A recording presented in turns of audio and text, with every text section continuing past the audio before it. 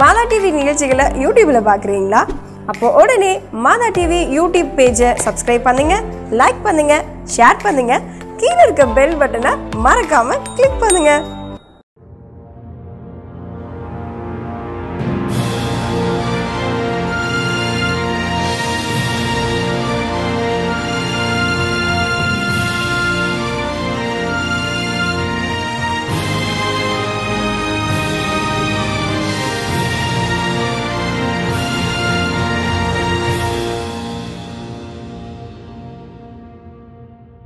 மாதா தொலைக்காட்சி அன்பு உள்ளங்கள் அனைவருக்கும் அன்பான வாழ்த்துகளும் வணக்கங்களும். இது Vatican Top 10 sponsored by Black Thunder Ooty Main Road Mettupalayam and co-sponsored by St. Anne's Congregation Trichy.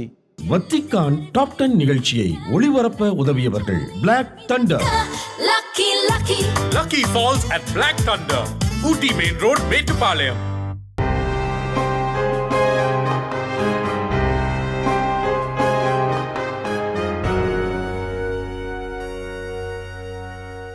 அன்பர்களே, உலகத்தின் சிறிய நகரமாக வத்திக்கான் இருந்தாலும் உலகத்தில் நடைபெறுகின்ற பெரிய பெரிய நல்ல மாற்றங்களுக்கு காரணமாக இருக்கின்றது.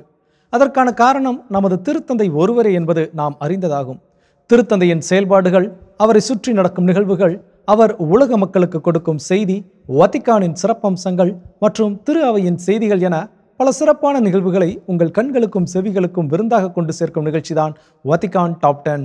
இன்றைய நிகழ்ச்சியில் திருத்தந்தையை சந்தித்த பாலஸ்தீன அதிபர், திருத்தந்தையின் புதிய திருத்துது பயணம் குறித்த அறிவிப்புகள், ரோமையின் நினைவு சின்னமான ட்ரெவி நீரூற்று குறித்த தகவல்கள், மறைசாட்சியாக மரித்த தம்பதி குறித்த திரைப்படம், இன்னும் பல முக்கிய நிகழ்வுகள் இன்றும் நமக்காக காத்து கொண்டிருக்கின்றன. வாருங்கள் நிகழ்ச்சிக்குள் போகலாம்.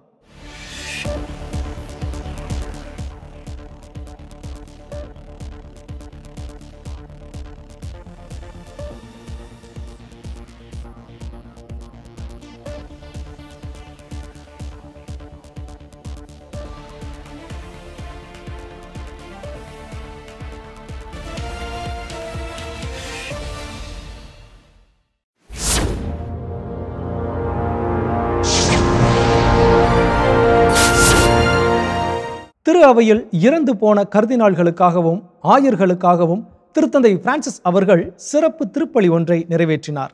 அந்த திருப்பலி குறித்த காணொளி இது உங்களுக்காக. கடந்த ஆண்டு இறந்து போன 17 கர்தினால்கள் மற்றும் 191 ஆயர்களுக்காக திருத்தந்தை பிரான்சிஸ் அவர்கள் சிறப்பு திருப்பலி ஒன்றினை நிறைவேற்றினார். இந்த திருப்பலியில் துக்கத்தினை குறிக்கும் சிவப்பு நிற திருவுடையை திருத்தந்தை அணிந்திருந்தார். இறந்து போன கர்தினால்களில் பலர் திருத்தந்தைக்கு நெருங்கிய ஆலோசகர்களாக இருந்துள்ளனர். இவர்களில் பலர் கொரோனா பெருந்தொற்று வேளையில் மக்களுக்காக பணி செய்து இறந்து போயினர். அவர்களின் பணிவாழ்வை திருத்தந்தை நினைவுபடுத்தினார். வாழ்க்கையின் சவாலான தருணங்களில் பிரச்சனைகளுக்கு முன்னால் அமைதியாகவோ பொறுமையாகவோ இருப்பது சற்று கடினமான ஒன்றுதான். இது நமது நம்பிக்கையை சோதிப்பதற்கான ஒரு நல் வாய்ப்பாகும். நாம் துன்புறும் நேரங்களில் இறைவன் நம்மோடு இருக்கின்றார் எனவும் நம்மை ஒரு தந்தை போல வழிநடத்துகிறார் எனவும் திருத்தந்தை கூறினார். குழந்தைகளை நன்றாக வளர்க்கும் ஒரு தந்தையைப் போல் இறைவன் நம்மை வழிநடத்துகிறார். நாம் துன்புறும் நேரங்களில் கடவுள் நம்மை வழிநடத்துகிறார். நமது கண்ணீரை நாம் மறைத்து வைத்தாலும் அவர் அதனை உணர்ந்து நமக்காக செயல்படுகிறார். நாம் தைரியமாக செயல்பட நமக்கு உதவுகிறார். வாழ்க்கையின் ஏமாற்றங்களால் வரும் கசப்புகளுக்கு இடம் தர வேண்டாம் என திருத்தந்தை எடுத்துரைத்தார். முதுமையில் தனிமை என்பது கடினமான ஒன்றுதான். அதிலும் ஒன்றினை எதிர்பார்த்து ஏமாற்றம் அடைவது என்பது கசப்பான ஒன்று. அதற்கு இடம் தர வேண்டாம். துன்பம் என்பது ஒரு மனிதனின் வளர்ச்சிக்கும் உள்ளத்தை தூய்மைப்படுத்துவதற்குமான ஒரு வாய்ப்பாகும் என திருத்தந்தை கூறினார். இந்த சிறப்பு திருப்பலியில் கர்தினால்கள் பலர் கலந்து கொண்டனர் என்பது குறிப்பிடத்தக்கது.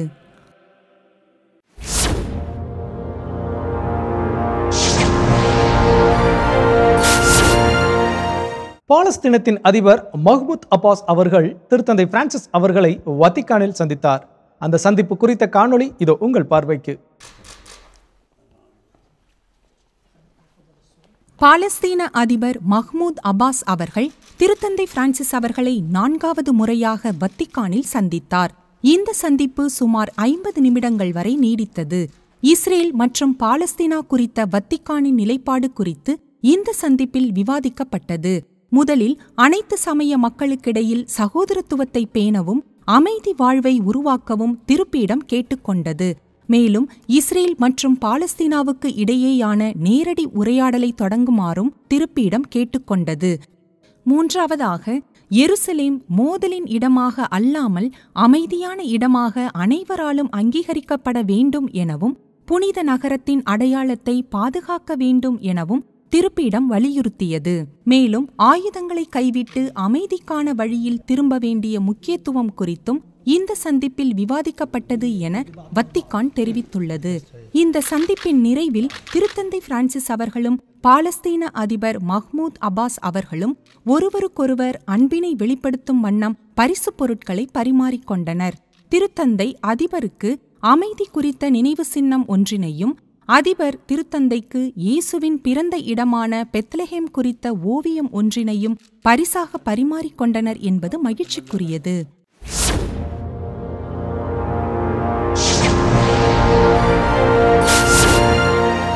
தனது அறுவை சிகிச்சைக்கு பின்னர் முதன்முறையாக மீண்டும் ரோமையில் உள்ள ஜெமெல்லி மருத்துவமனைக்கு திருத்தந்தை பிரான்சிஸ் அவர்கள் சென்றிருந்தார்.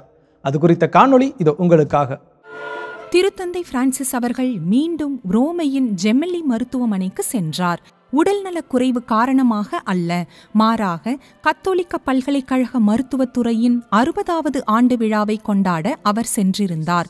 அங்கு ஆயர் கிளாடியோ அவர்கள் திருத்தந்தையை வரவேற்றார். உங்களை மீண்டும் உடல் நலத்துடன் இங்கு சந்தித்ததில் எங்களுக்கு மகிழ்ச்சி. தான் நோயுற்று இருந்தபோது மருத்துவமனையில் அனைவரும் தன்னை எவ்வாறு கவனித்துக் கொண்டனர் என்பது குறித்து திருத்தந்தை பகிர்ந்து கொண்டார். நம்மை நேசித்தவர்களை, நமக்கு ஆறுதல் கூறியவர்களை நாம் நினைவில் வைத்திருப்பது என்பது நமக்கு நல்லது. என்னை இங்கு நல்ல முறையில் கவனித்துக் கொண்ட ஒவ்வொருவருக்கும் எனது தனிப்பட்ட நன்றியை மீண்டும் பதிவு செய்து கொள்கின்றேன். தொற்று நோய் காலத்தில் ஏற்பட்ட துன்பங்களை நினைவில் கொள்ளாமல் அது கற்றுக் கொடுத்த பாடத்திற்கு நன்றி சொல்லுங்கள். கடந்த கால பாடங்கள் நம்மை வெளிச்சத்தை நோக்கி வழிநடத்த செல்ல உதவும். மருத்துவமனை பணியாளர்கள் மற்றும் நோயாளர்களுக்கு திருத்தந்தை சில அறிவுரைகளை வழங்கினார். தனக்கு தெரிந்ததை பிறருடன் பகிர்ந்து கொள்ளுமாறு கேட்டுக்கொண்டார். மருத்துவமனையில் கிடைக்கும் நினைவுகள் சிறப்பானது. நோயுற்ற ஒருவருக்கு கொடுக்கப்படும் ஒரு புன்னகை, ஒரு அன்பான வார்த்தை கூட அவர்களை குணப்படுத்தும். பிறருக்கு நல்லது செய்யும் சக்தி நமது இதயத்திற்கு உண்டு என்பதை மறவாதீர்கள். இந்த சிறப்பு நிகழ்வில் மருத்துவ மாணவர்கள், நோயாளிகள் என பலர் கலந்து கொண்டனர். இந்த ஜெமெல்லி மருத்துவமனை சேக்ரட் ஹார்ட் பல்கலைக்கழகத்திற்கு சொந்தமானது. இது 1961ஆம் ஆண்டு நிறுவப்பட்டது. இந்த பல்கலைக்கழகத்தின் மருத்துவத்துறையானது முன்னாள் திருத்தந்தை புனித 23ஆம் ஜான் அவர்களால் தோற்றுவிக்கப்பட்டது என்பது குறிப்பிடத்தக்கது.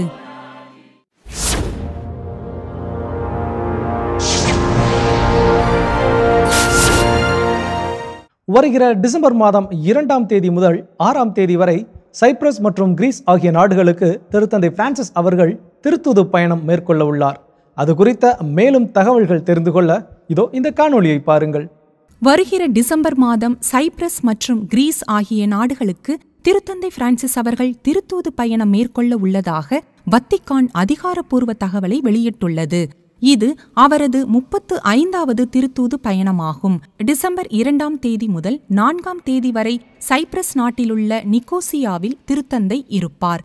பின்னர் கிரீஸ் நாட்டிற்கு செல்லும் திருத்தந்தை ஏதென்ஸ் மற்றும் லெஸ்போஸ் ஆகிய நகருக்கு செல்ல உள்ளார். மத்திய தரைக்கடல் பகுதியில் நிலவும் பதட்டமான சூழலை தவிர்க்கவே இந்த திருத்தூது பயணம் மேற்கொள்ள உள்ளார் என்பது குறிப்பிடத்தக்கது.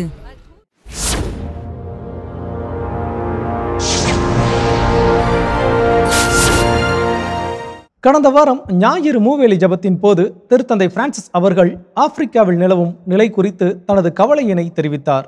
அது குறித்த காணொளி இதோ உங்களுக்காக.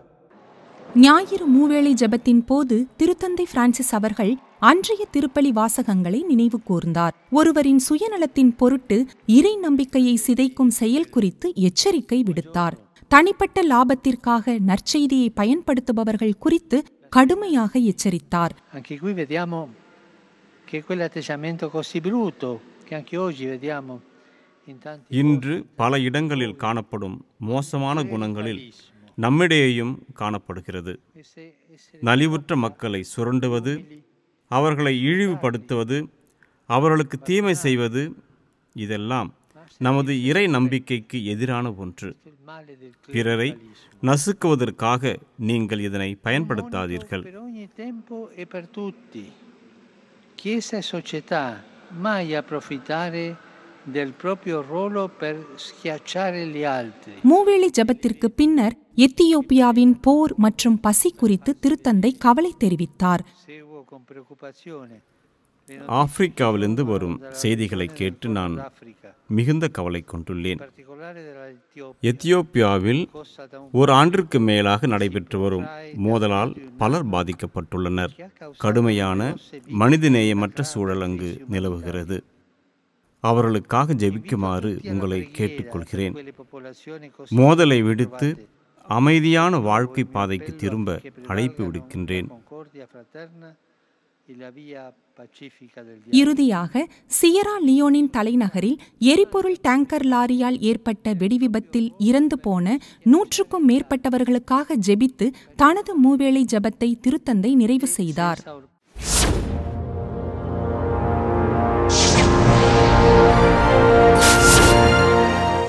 எத்தியோப்பியாவில் ஏற்பட்டுள்ள நெருக்கடி நிலையால் தேவையில் இருப்போருக்கான உதவிகளை செய்வதில் சிக்கல் ஏற்பட்டுள்ளது. இதனால் தேவையில் இருப்போருக்கு செய்யப்படும் மனிதாபிமான உதவிகள் இன்னும் டைக்ரே பகுதியை சென்று அடையவில்லை. அது குறித்த மேலும் தகவல்கள் காணொளியாக உங்கள் பார்வைக்கு. வடக்கு எத்தியோப்பியாவின் நிலைமை மோசமாக உள்ளது. தற்போது டைக்ரே பகுதியின் விடுதலை போராளிகள் 2 முக்கிய நகரங்களை கைப்பற்றியதிலிருந்து அப்பகுதியின் நிலைமை இன்னும் மோசமான சூழ்நிலையை எட்டியுள்ளது. இந்த கள நிலவரம் ஐக்கிய நாடுகள் அவையை கவலை கொள்ள செய்துள்ளது. நாட்டின் வடபகுதியை சென்றடைவது சற்று சவாலாக உள்ளது என அங்குள்ள நட்பு வட்டாரம் தெரிவிக்கின்றது. நாங்கள் மீண்டும் மீண்டும் குறிப்பிடுகின்றோம், அங்குள்ள மக்கள் தேவையில் இருக்கிறார்கள். டைக்ரே பகுதியில் தற்பொழுது விதிக்கப்பட்டுள்ள கட்டுப்பாடுகள் காரணமாக நாட்டின் வடபகுதிக்கு பொருட்களை எடுத்து செல்வது என்பது கடினமாக உள்ளது. நாளுக்கு நாள் அங்கு நிலைமை மோசமாகி வருகிறது. வடக்கு எத்தியோப்பியாவில் உள்ள டைக்ரே பகுதிக்கும் அங்குள்ள அரசுக்கும் இடையே 2020ஆம் ஆண்டு முதல் மோதல் நிலவி வருகிறது. நாட்டின் பஞ்சம் காரணமாக மக்களின் நிலை ஏற்கனவே மோசமாக உள்ளது. தற்போது உள்ள சூழலில் மனிதாபிமான அடிப்படையிலான உதவிகள் செய்வதற்கு கூட கடினமாக உள்ளது. அப்பகுதியில் சுமார் 50 லட்சத்திற்கும் அதிகமான புலம்பெயர்ந்த மக்கள் இருப்பதாக மதிப்பிடப்பட்டுள்ளது என்பது வருத்தத்துக்குரியது.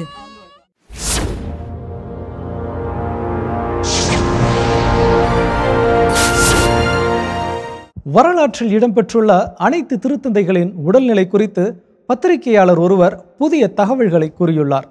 அவர் யார் என்றும் அவர் வெளிப்படுத்தியிருக்கும் தகவல்கள் என்ன என்றும் அறிந்து கொள்ள இதோ இந்த காணொளியை பாருங்கள். அர்ஜென்டினாவின் பத்திரிகையாளரும் மருத்துவருமான நெல்சன் காஸ்ட்ரோ அவர்கள் 20ஆம் நூற்றாண்டு தொடங்கி பல திருத்தந்தையரின் உடல்நிலை குறித்து ஆய்வு செய்து வருகிறார். திருத்தந்தை 13ஆம் லியோ தொடங்கி திருத்தந்தை 12ஆம் பயஸ் வரையில் ஆய்வு செய்து அவர்கள் வாழ்வில் நிகழ்ந்த அனைத்து நிகழ்வுகளையும் பதிவு செய்துள்ளார். இந்த தகவல்கள் அனைத்தையுமே தனது the health of the Pope's என்ற புத்தகத்தில் குறிப்பிட்டுள்ளார். திருத்தந்தை முதலாம் ஜான் பால் மரணம் குறித்து பல ஆராய்ச்சிகள் செய்து அதனை இந்த புத்தகத்தில் பதிவு செய்துள்ளார். இந்த புத்தகத்திற்காக பல இடங்களில் நேரடி ஆய்வுகளை நெல்சன் மேற்கொண்டுள்ளார். இந்த புத்தகத்தில் முதலாம் ஜான் பால் அவர்களின் இறப்பு குறித்து பதிவு செய்ய விரும்பினேன். அதற்காக பல ஆய்வுகளை செய்தேன். இறுதியில் அவரது மரணம் இயற்கையான ஒன்றுதான் என்ற முடிவிற்கு வந்தேன்.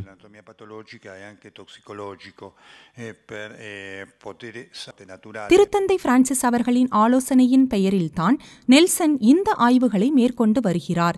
இவர் சமீபத்தில் திருத்தந்தையை சந்தித்து அவரின் திருத்தூது பயணம் குறித்து பேசியதாக தெரிவித்தார். திருத்தந்தை அவரது அறுவை சிகிச்சைக்கு பின்னர் நலமுடன் இருக்கிறார், அதில் எந்த சந்தேகமும் இல்லை என திருத்தந்தை கூறினார். மருத்துவரின் ஆலோசனைகளை அவர் பின்பற்றி வருகிறார். முற்றிலும் இயல்பான வாழ்க்கையை வாழ்கிறார். Poter sapere finalmente qual è stato il motivo della morte. திருத்தந்தை தான் பொறுப்பேற்ற காலத்தில் பாதிக்கப்பட்டிருந்த சியாட்டிகா என்ற நோய் குறித்தும் இவர் தனது புத்தகத்தில் பேசியுள்ளார்.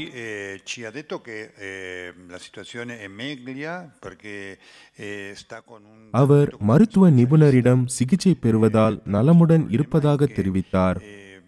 வருகிற டிசம்பர் மாதம் திருத்தந்தை 85 வயதை எட்ட உள்ளார். இருப்பினும் அவரது உற்சாகத்திற்கு அளவு இல்லை என்பது மகிழ்ச்சிக்குரியது.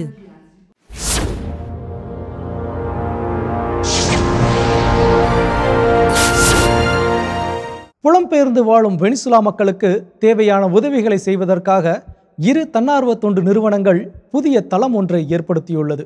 அது குறித்த விரிவான தகவல்கள் காணொளியாக உங்கள் பார்வைக்கு. நாட்டின் பொருளாதாரம் மற்றும் அரசியல் சூழ்நிலைகள் காரணமாக சுமார் 50 லட்சத்திற்கும் அதிகமான மக்கள் வெனிசுலா நாட்டை விட்டு வெளியேறி புலம்பெயர்ந்துள்ளனர். இவ்வாறு புலம்பெயர்ந்து வாழும் வெனிசுலா மக்களுக்கு உதவுவதற்காக காரிதாஸ் ஈக்விடார் மற்றும் காரிதாஸ் பிரேசில் ஆகியவை இணைந்து மைக்ரா செக்குரா என்ற இணையதளத்தை தொடங்கியுள்ளனர். இந்த தளத்தின் வழியே புலம்பெயர்ந்தோர் சட்டப்பூர்வமாக ஒரு நாட்டில் எவ்வாறு நுழைவது என்பது தொடங்கி பல ஆலோசனைகள் வழங்கப்படுகின்றன. நாங்கள் நேர்காணல் செய்த குடும்பங்களில் சுமார் 44% தங்களுக்கு முறையான தகவல்கள் எதுவும் கிடைக்கவில்லை என கூறினர். இதன் காரணமாக இந்த இணையதளத்தை உருவாக்க முடிவு செய்தோம். பாதிக்கப்பட்டுள்ள புலம்பெயர்ந்த மக்களுக்கு இந்த இணையதளம் முறையான தகவல்களை தருகிறது. புலம்பெயர்ந்தோர் பலரும் தெளிவற்ற சட்டநிலை காரணமாக சுரண்டலுக்கு ஆளாகிறார்கள். இக்கட்டான நிலையில் நாட்டை விட்டு வெளியேறி பிற இடங்களில் தஞ்சம் புகுந்துள்ள வெனிசுலா மக்களுக்கு இந்த இணையதளம் சட்டப்பூர்வமாக வழிகாட்டுகிறது. சொந்த நாட்டை விட்டு வேறொரு நாட்டிற்கு இடம்பெயர்தல் என்பது வேதனையான ஒன்று. இந்த சூழ்நிலையில் பாதுகாப்பற்ற நிலையை உணரும் மக்களுக்கு உதவிட இந்த இணையதளம் பெரிதும் உதவும். Que apoie, né, e que de alguma maneira contribua para uma migração mais segura. புலம்பெயர்ந்து செல்ல முடிவெடுத்துள்ள மக்கள் புலம்பெயர்வதற்கு முன்னர் இந்த மைக்ரா செக்குரா இணையதளம் வழியே தேவையான சட்ட ஆலோசனைகளை பெற முடியும். சட்ட ஆலோசனைகள் மட்டுமில்லாமல் போக்குவரத்திற்கான வழிகள், அதற்கான செலவுகள் போன்ற பல தகவல்களை இந்த இணையதளம் வழியே நாங்கள் வழங்கி வருகிறோம். சிறிய சிறிய உதவி குறிப்புகள் மூலம் அவர்களின் கடினமான பயணத்தை எளிதாக்க நாங்கள் விரும்பினோம். அதனை இணையதளம் வழியே செயல்படுத்தியுள்ளோம். புதிய வாழ்க்கையை தேடி பயணிக்கும் வெனிசுலா மக்களுக்கு வாழ தேவையான வழிகளையும் இந்த மைக்ரா செக்குரா இணையதளம் காட்டுகிறது என்பது சிறப்பானது.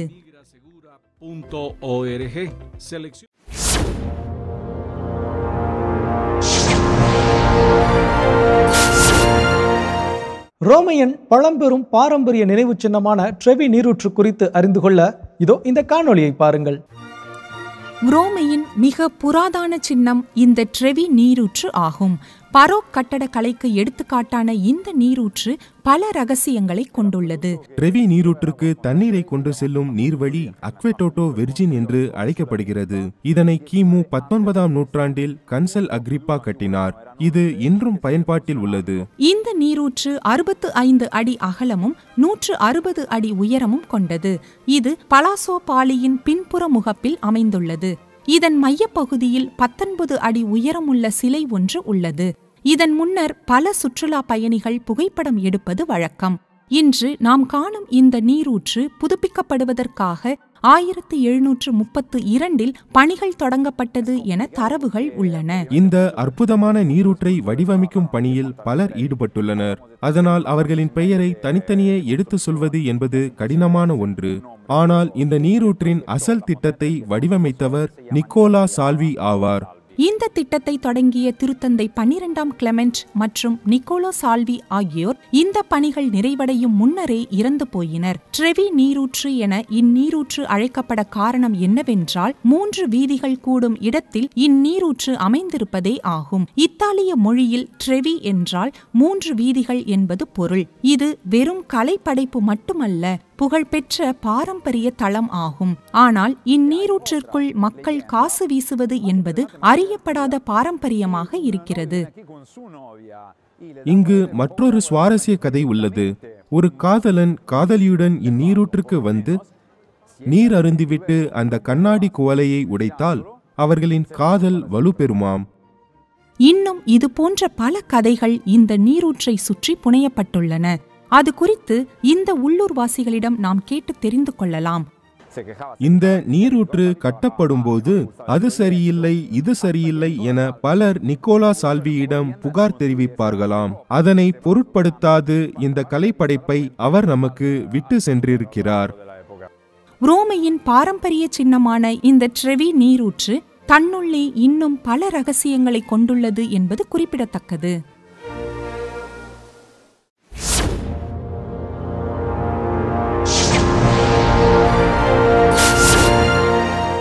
இரண்டாம் உலகப் போரின் போது நாஜி படைகளால் துன்புறுத்தப்பட்ட வேளையிலும் அவர்களை ஒரு தம்பதி எப்படி மன்னித்தார்கள் என்பது குறித்து புதிய திரைப்படம் ஒன்று வெளிவந்துள்ளது. அந்த திரைப்படத்தின் இயக்குனர் பகிர்ந்து கொள்ளும் காணொளி இதோ உங்களுக்காக. சபீனா என்பது ருமேனிய நாட்டை சேர்ந்த தம்பதியின் உண்மை கதை ஆகும். கிறிஸ்துவில் கொண்டுள்ள நம்பிக்கையின் பொருட்டு அவர்கள் விதைக்கப்பட்ட நிகழ்வை இந்த திரைப்படம் படம் பிடித்து காட்டுகிறது. இரண்டாம் உலகப் போரின் போது நாஜி படைகளால் இந்த குடும்பம் அடைந்த சொல்லொன்னா துயரை இந்த திரைப்படம் விவரிக்கிறது. நாஜி படையிடமிருந்து தப்பி ருமேனியா வந்த பலருக்கு சபீனா மற்றும் ரிச்சர்ட் உதவுகிறார்கள். அதனால் நாஜி படையால் அவர்களது குடும்பம் கொல்லப்படுகிறது. How do you know we can trust you? I don't.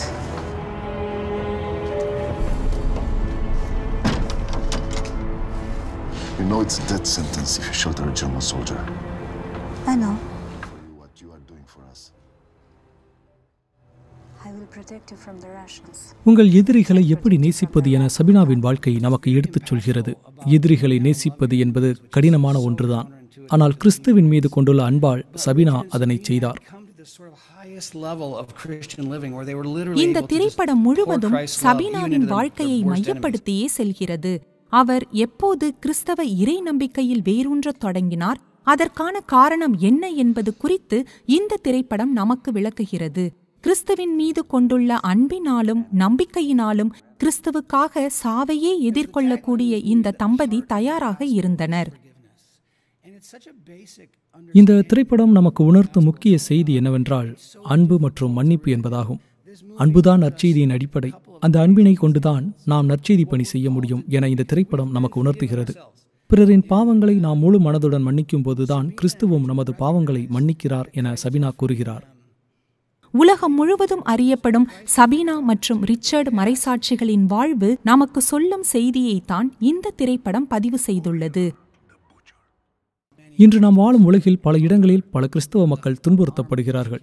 அவர்களுக்கு சபீனா மற்றும் ரிச்சர்ட் தங்களது வாழ்க்கையை பாடமாக கொடுத்துள்ளார்கள். அவர்கள் இருவரும் நாடு கடத்தப்பட்டு அமெரிக்கா சென்றபோது கூட நம்பிக்கையுடன் இருந்தார்கள். முழு மனதுடன் தங்களை துன்பப்படுத்தியவர்களை மன்னித்தார்கள். இதனை நாம் நினைவில் கொள்ள வேண்டும். சபீனா மற்றும் ரிச்சர்ட் பெயரில் தொடங்கப்பட்ட அறக்கட்டளையானது 63க்கும் மேற்பட்ட நாடுகளில் இன்றும் பணி செய்து வருகிறது. பாதிக்கப்பட்ட மக்களின் குரலாக அது ஒலிக்கிறது என்பது மகிழ்ச்சிக்குரியது. நண்பர்களே, இந்த வாரம் வத்திக்கான் டாப் 10 நிகழ்ச்சியின் வழியே திருத்தந்தை மற்றும் வத்திக்கானின் கடந்த வார உலகை கண்டு ரசித்தீர்கள் அல்லவா? இதே போன்று மீண்டும் அடுத்த வாரம் வேறு சில புது நிகழ்வுகளோடு உங்களை வந்து சந்திக்கின்றோம். இது நமது மாதா தொலைக்காட்சியின் Vatican top 10, sponsored by Black Thunder Ooty main road Mettupalayam and co-sponsored by St. Anne's Congregation Trichy. நன்றி, வணக்கம், மரியே வாழ்க. வத்திக்கான் டாப் 10 நிகழ்ச்சியை ஒளிபரப்ப உதவியவர்கள் Black Thunder. Lucky Falls at Black Thunder Ooty main road Mettupalayam.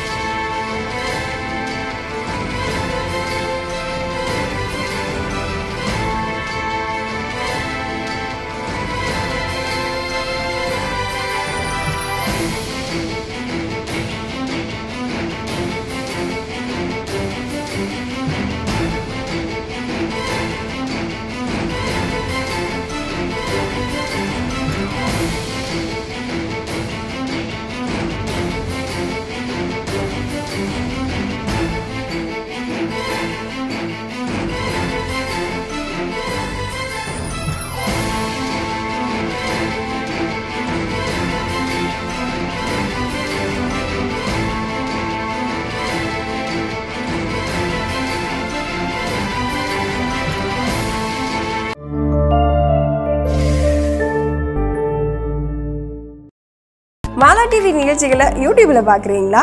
அப்போ உடனே மாதா டிவி யூடியூப் பேஜை சப்ஸ்கிரைப் பண்ணுங்க, லைக் பண்ணுங்க, ஷேர் பண்ணுங்க, கீழே இருக்க பெல் பட்டனை மறக்காம கிளிக் பண்ணுங்க.